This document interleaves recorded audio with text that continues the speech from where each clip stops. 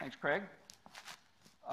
Yes, so the extreme physics and chemistry community is a group of individuals that has come together dedicated to understanding carbon at, as you might imagine, relatively extreme conditions, certainly compared to Earth's surface conditions.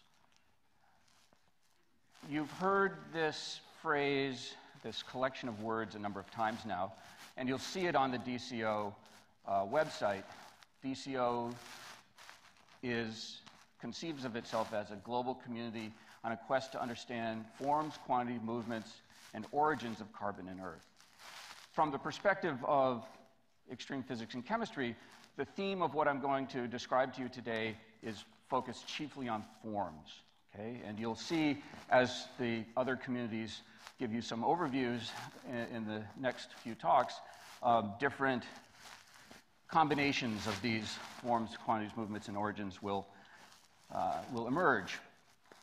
You've also seen a number of plots like the one on the right, which helps to organize our thinking about the way that carbon is transported through the various environments near the Earth's surface anyway, and in the down to depths of the upper mantle.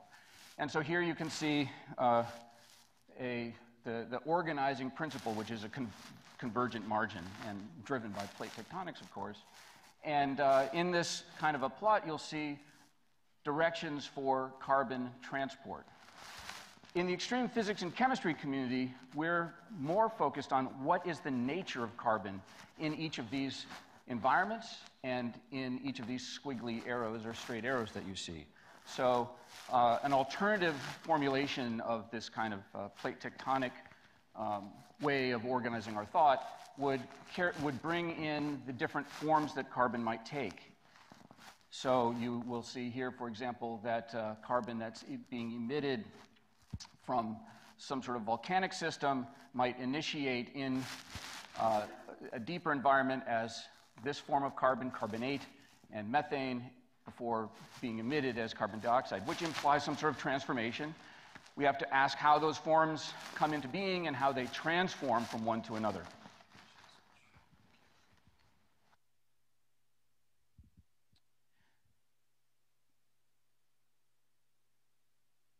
To make this work, we have broken down the way that we approach the problem of the extreme physics and chemistry of carbon into the following decadal goals. We seek to look for new carbon-bearing materials. We want to characterize the structures of those materials. We want to develop and extend the ways in which we can investigate this material through experimental and theoretical approaches. And then we want to provide the input that's necessary for developing models of carbon movement from place to place in the outer part of the Earth. Guiding questions for all this for the last decade, and hopefully as things go on, although these will evolve, involve the physical and chemical properties of a carbon change. How does this work? What is the nature and the extent of carbon in Earth's core? This is an ongoing problem that consumes many hours of waking hours of people and sleepless nights indeed, and I don't know that there's an answer to this yet, and it certainly is something that will continue to occupy people's minds in the years to come. How do extreme temperatures and pressures affect carbon's interactions with other elements? Carbon is allied in its transport and in its existence with many other elements. It doesn't exist alone except in the circumstance of forming diamond or graphite. And so how do temperatures and pressures affect the way it interacts with other elements in the interior? Are there as yet undiscovered forms of carbon? We've learned that there are many undiscovered types of carbon minerals near the Earth's surface, and some of those are being reported on as we speak. But what's much harder is to understand these in the Earth's interior. And finally, can we simulate, how well can we simulate conditions in the deep Earth and other planets? Okay, so what I want to do is kind of give you a broad thematic overview of extreme physics and chemistry concerns, the topics that people have been working on. Obviously, I won't be able to discuss everything, but I want to just give you a sort of some highlights that give you a sense of the type of work that's being done and the way that we're pushing forward. So to start this, I want to start with the carbon dioxide molecule.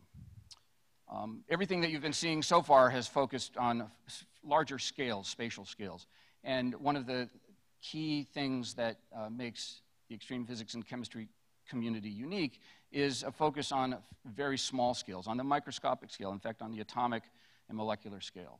So here's a portrayal of the carbon dioxide molecule, familiar to many of you as this sort of dumbbell-shaped object with a carbon in the middle and two oxygens double bonded, as you see here. If you compress carbon dioxide, just as if you compress water, it will solidify to make an ice. These ices are very interesting, and they're formed of the molecules simply interacting with one another in fairly weak bonding to make crystal structures such as this, which you see here. This would be CO2-1 ice, not lice. CO2-1 ice may not be something that is familiar to many of you. Actually, though, you have come across it, especially if you went to events like this in very early days.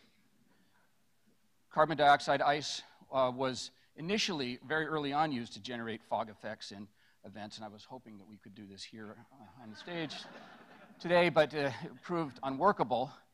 And the original idea was you just took a 55-gallon drum of hot water and dumped CO2 ice in it, and it's dense, this vapor form of CO2, so it makes this spectacular fog on the stage. There are many better ways to do this now, and there are companies that are dedicated to generating new and ever-improving ways of creating fog and smoke at concerts and other events. I say this because, indeed, I really do wish we had this effect here. But here Jimmy Page is enjoying the effects some 40 years ago on the stage. Well, if you take CO2-1 ice and compress it, you get a new form of ice, which it'd be 2 or 3 or even CO2 ice 4. And what you see here are these same dumbbell shapes, which are just in a different structure.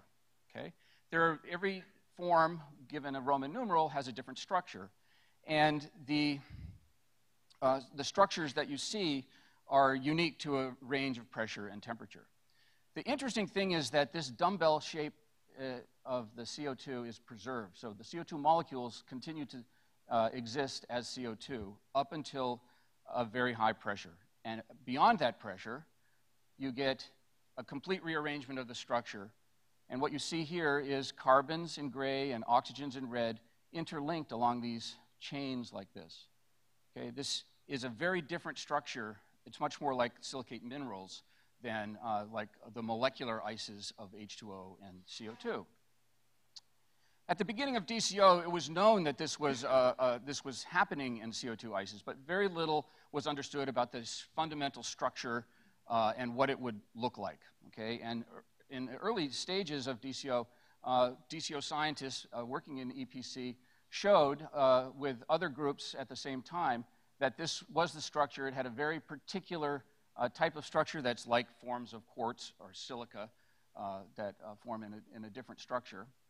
And just recently, it's now been demonstrated that this form of CO2 is actually immensely stable to pressures that would exceed the core mantle boundary of Earth, and temperatures that are very high. It's not yet known how high these are. So any carbon dioxide compressed to the pressures of 30 to 40 GPa, gigapascals, would be stable as this form of ice.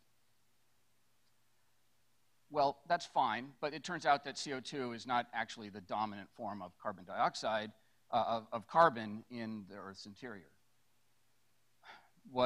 Certainly at the surface, we're familiar with carbon as minerals, like calcite and aragonite. And so here you see the structure of calcite, okay?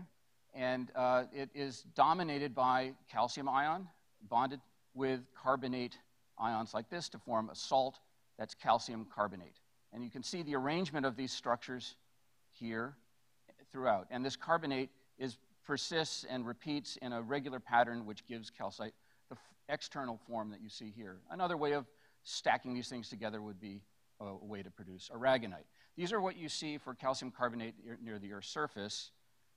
And other carbonate minerals of iron and magnesium do have a similar sort of arrangement of cations, in this case calcium or magnesium and iron, with the carbonate. Just as with CO2, it turns out, the carbonate minerals show this interesting rearrangement of their structure so that they become extended or polymerized or connected between the carbons and the oxygens throughout a structure. So Eglantine Boulard and others showed early in the DCO's history and then continued to demonstrate new ways that this could be shown as time went on, that the form of a magnesium and iron carbonate has carbon and oxygen, in which the connections are seen here to be much more extensive than they are in this case here. Initially, the work showed this using the traditional form that mineral physics people use, which is X-ray diffraction, but this is a spectroscopic determination of this is infrared spectroscopy here. We don't need to look at the details, it's just that there are many lines of evidence that now demonstrate that this structural reformation of carbonate into new forms at high pressure is real. It happens, we now can measure their structures, which we weren't able to do before, and we can start to understand things about how these minerals will interact with other materials. In fact, the kind of zoo of mineral types is pretty profound. Marco Merlini and team, Alex Goncharov, Sergei Lobanov, and so on, have shown us that these extended forms of carbonate minerals are just all over the place. They have many different possible structures. When you take a carbonate mineral and subduct it, as Suki Dorfman was talking about in her lightning talk just moments ago, the ways in which that carbon will react on its own and rearrange with the oxygen and the cations are essentially manifold. Okay? And so this has a really important implications, because when we go back to this diagram, what you see is that the forms of carbon as they're moving through this pathway here are often thought to be sort of affected very strongly by this need, by this breaking of the bonds between carbon and oxygen and the reduction in the oxygen oxygen partial pressures in the deep earth. In these new forms, it is possible that carbonate can be carried to great depth much more effectively and could be stable at greater depth than we previously realized when we considered only the low pressure forms of carbon and carbonate particularly that break down in this environment in here.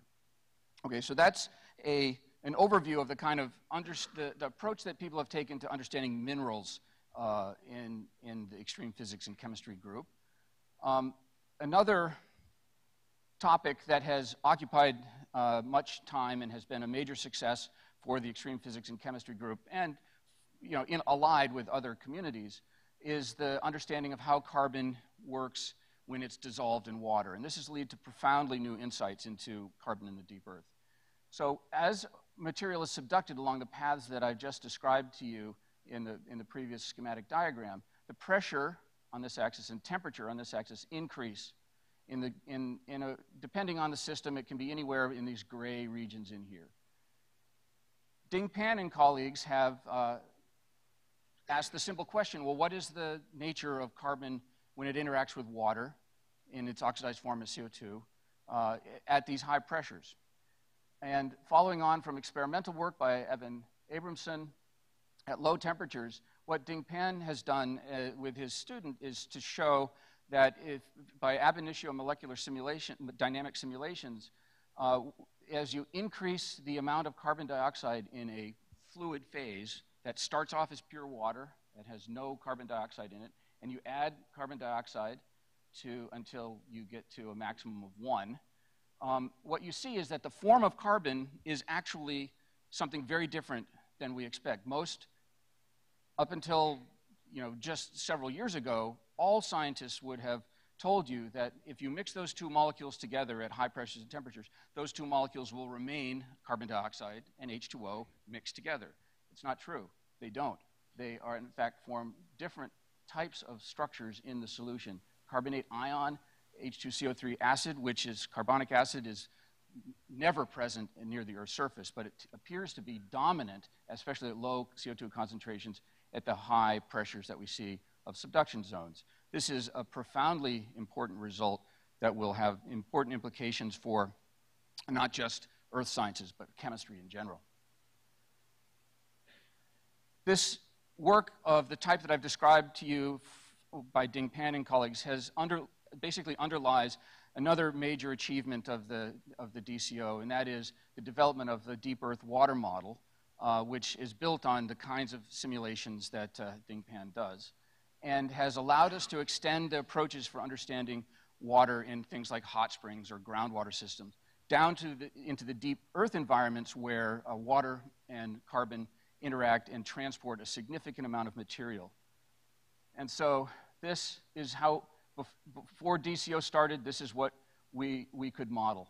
Okay, this is pressure, this is temperature, sorry, it's off the axis there.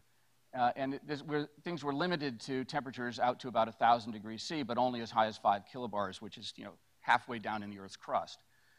Now we can understand aqueous geochemistry at a much higher range of pressures and temperatures, and this is entirely attributable to science that was done under the auspices of the DCO. And so an example of the kind of thing that you can do here is you can compare experiments on the solubility of calcium carbonate as aragonite at very high pressures, and this is at a low temperature here, and these are the experimental measurements, and the theoretical prediction independent of the experiments is shown in the red line here. And it's not just that you can get the total amount of stuff dissolved correct, you can also figure out what the different species present in the aqueous phase might be. This has also opened up new avenues for understanding organic chemistry at extreme environments. It doesn't have to be in water, but this is just an example of the kind that people in Arizona State are doing with Everett Schock as the lead and a number of students of his, including Megan Guild. Previously, we thought really just about the main molecular species of CH4, methane, and carbon dioxide, which would be stable as a function of oxygen content in the system. But if you look at subduction zones, again, in the study that they've done here, pressures and temperatures changing along the black line, you find that there is a massive number of organic complexes that are present in the system. This, I don't expect anyone to even like, but let alone understand this diagram here. I'm not sure that Megan and Everett did, but being that they're at Arizona State and that that's west of us here, I'm calling this the spaghetti western diagram. And all it shows is the evolution of the different organic species along this path here, the concentration and temperature increasing along with pressure here.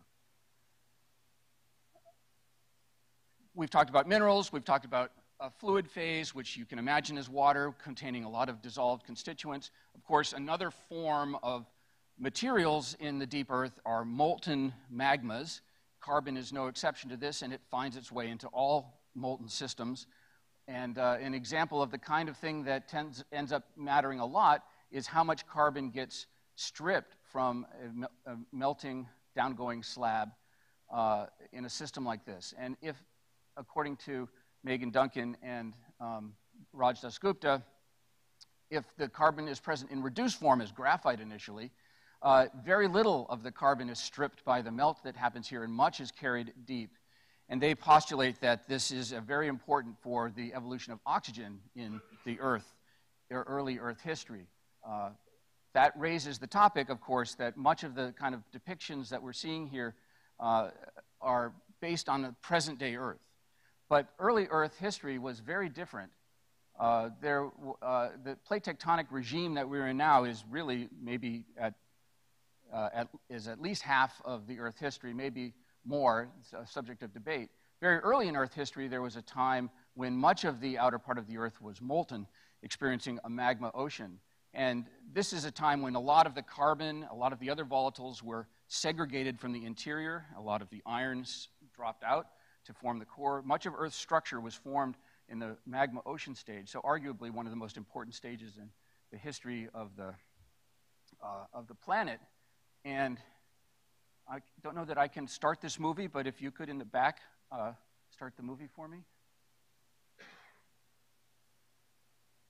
This is a depiction of molten bulk silicate earth composition, and with 5 weight % CO2 dissolved in it. It's a molecular dynamics simulation done at 188 GPa and 4,000 Kelvin.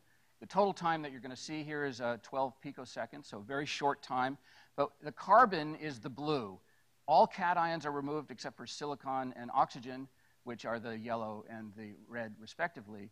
And if you watch the blue carbons, what you're finding, especially right there, is carbon-carbon interaction. Carbon is bonding to carbon here. Carbon is also present in 3-fold and 4-fold coordination at various times. And it interacts with oxygen and with silicon through oxygen bonds as well.